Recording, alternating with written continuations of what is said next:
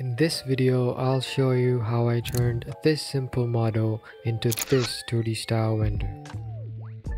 Recently, Blender 4.0 got released, featuring a splash screen art by Gakutada. The painterly look of this art was uniquely refreshing to me, so naturally I wanted to make something similar. Going through the project file, I realized it was entirely made using grease pencil. Okay, now I'm no Picasso, I can barely draw stick figures, so instead of doing this entirely using grease pencil, I'll be using a mix of methods that will give us that painterly look. Today, I'll be breaking down this art from how to model, animate and texture. For this specific image, I'll be modeling in Blender, texturing in Substance Painter and rendering back in Blender. So first, let's start with modeling. This is a super simple step as there aren't that many things we need to model.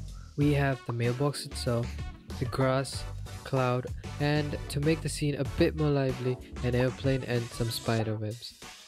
First, we block out the scene using primitives and set up the proper camera angle.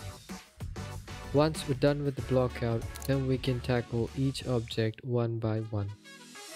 Most of the mailbox is almost done.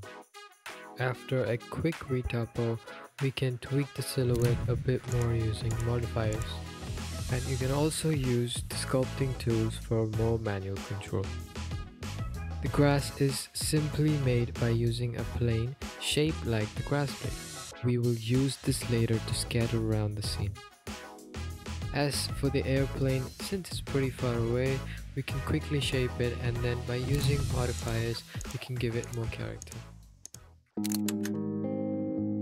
Instead of replicating Gakutada's texturing style, we're gonna use a different method. I saw this video by Brand Sculpt, where he uses hand painting techniques to texture the sculpt that he made. It seemed like it would work very well for the look I'm going for, and so I decided to use the same technique instead. Quickly, this became my favorite thing about 3D. Texturing the mailbox is easy, as we only need to worry about the base color. On top of that, I even had the reference next to me to help me choose the right one. Here for the plane, I went over it really quickly. I used an off-white color for the body and added some extra variation, and I kept the window simple with a black shade. Now comes the cloud. For some odd reason, I decided that it would be better if I paint the cloud. And I'm not kidding when I say this. I spent hours watching endless amount of tutorials on YouTube. But luckily, it turned out to be really simple. Here's a quick summary of what I learned. For the sky, it's just a gradient that I painted on Photoshop. After all this was done, I used Photoshop to paint a grass texture for the ground plane. I reused the same texture for the grass blade as well. To make the spider webs, we'll use grease pencil. First, I quickly made a block out as a placeholder for the spider web, and I reused this as a canvas by turning on the surface mode in the stroke placement option. For the second spider web though, I added another grease pencil object and I drew it from the front view. After putting this all together in Blender, now we can move on to the line art. Here's what you should do. Shift A and add a collection line art. In the modifiers section of the line art object, choose the collection that you wish to have line arts for. Then add a noise modifier and tweak the settings accordingly. You can also play around with other modifiers and get a variety of different results. With that, we're done with texturing and now we can move on to animation.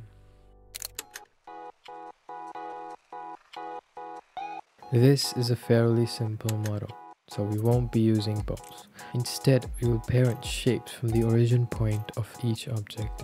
Using these shapes, we can easily animate the mailbox.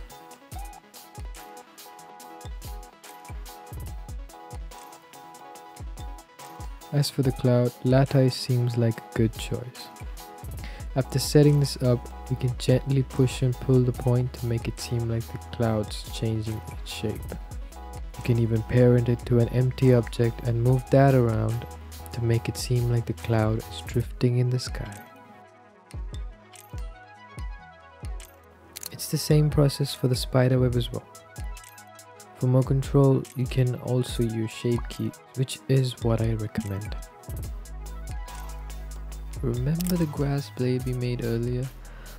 We will rig it using a method known as wiggle bone technique. To animate the grass, instead of manually adding keys to each of the blade, you can use the noise modifier in the graph editor. Tweak the parameters for the desired result. Now here's the funny part. Don't scatter your grass before you rig it. Trust me, it's a huge pain. I learned it the hard way. Unless, of course, you enjoy doing it. With that, we're done. After a little bit of post-processing and adding sound effects, here's the final result. This is my first ever video. Hopefully this was helpful. This took me 4 long months of procrastination to complete the video. All the project files are available to download for free on my Patreon. While you're there, please consider subscribing. It will be really helpful.